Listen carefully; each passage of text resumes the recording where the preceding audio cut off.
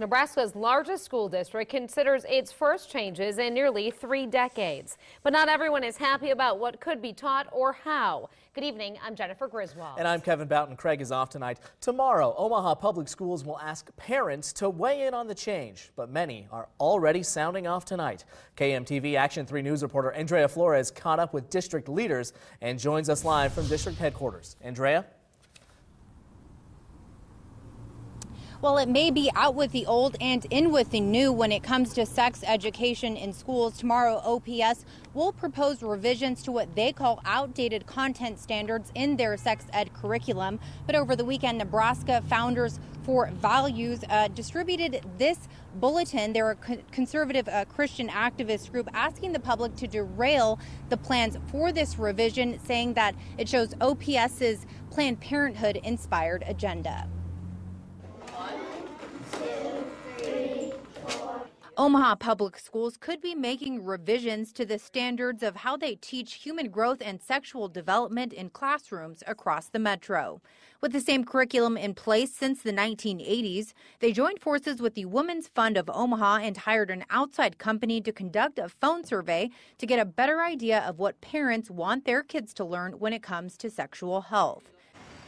Of the 1,500 parents randomly selected, 72.6% of parents believe sexual orientation and LGBTQ issues need to be introduced to the classroom, while 65.5% say Plan B should be covered in classes as well. With sexually transmitted diseases at an all-time high in Douglas County, Brenda Council from the Women's Fund of Omaha says the time to do something is now. Our chlamydia and gonorrhea rates have been at epidemic levels since 2004. Which means we're doing something wrong.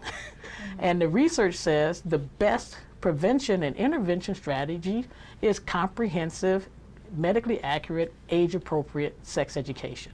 Marion Fay has served on the Omaha School Board since 2011 and says she has fought for changes to human growth and development content standards ever since. It's not just about any one particular aspect of it. It's really about educating the whole child, making sure that they have the information and the facts that they need to be prepared to grow up in the 21st century. Karen Spencer May, supervisor of human growth and development for OPS, says as the times continue to change, so should the content in classrooms.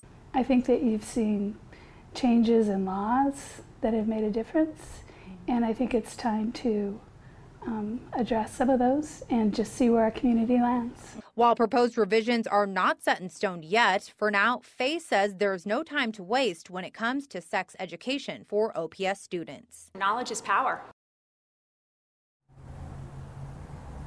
Now, we do want to mention we reached out to Nebraskans for Founders Values for an interview, but they declined our request. For parents interested in learning more about these proposed revisions, they are invited to attend a forum here at the TAC building tomorrow from 6:30 to 8. Reporting live, Andrea Flores, KMTV Action 3 News.